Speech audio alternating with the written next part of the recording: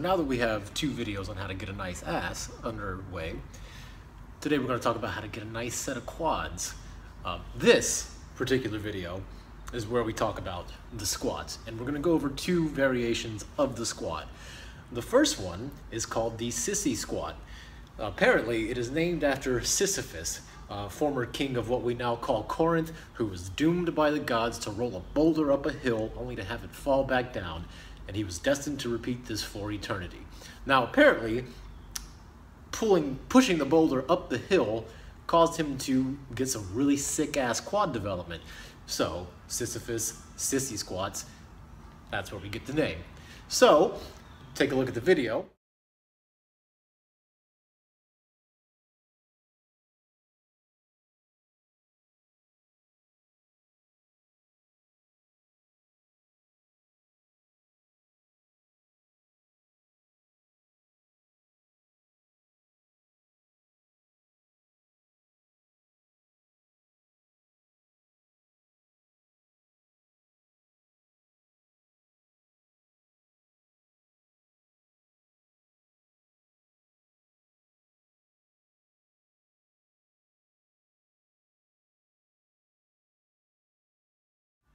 You'll notice that I'm using also a machine here.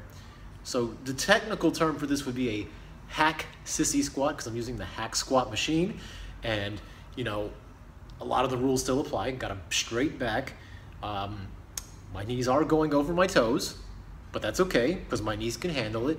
If yours can't, don't do it. Obviously, you want to play smart.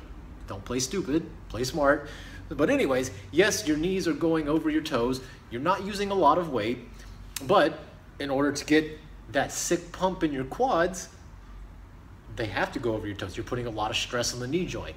You'll be fine for the most part, unless you have knee injuries or knee conditions, or if you're severely overweight, you probably don't want to do this. But for the most part, I think you can get away with it. And if you can't yet, it'd be something to work towards. And other things to keep in mind: try to go as low as safely as you can, and then come back up as safely as you can while you're putting your heels back on the ground.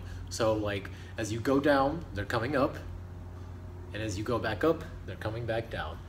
You'll definitely feel it right where that teardrop muscle is, which is called your vastus medialis. So anyways, the next exercise, the old school squat, with a slightly narrow stance compared to normal. Take a look.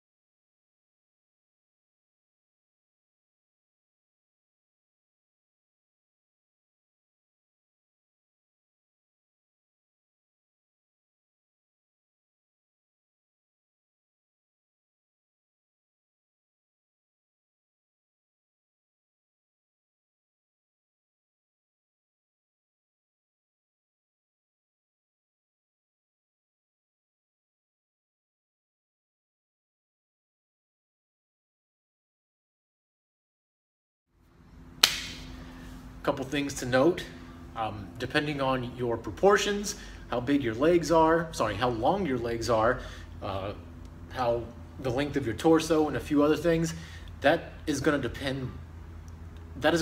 dictate what your squat looks like.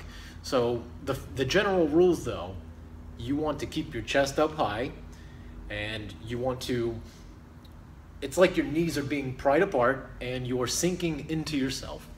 Hopefully that helps you out. So you got 2 exercises here, both for emphases on the quads, and throw these into your routine and make your legs look awesome.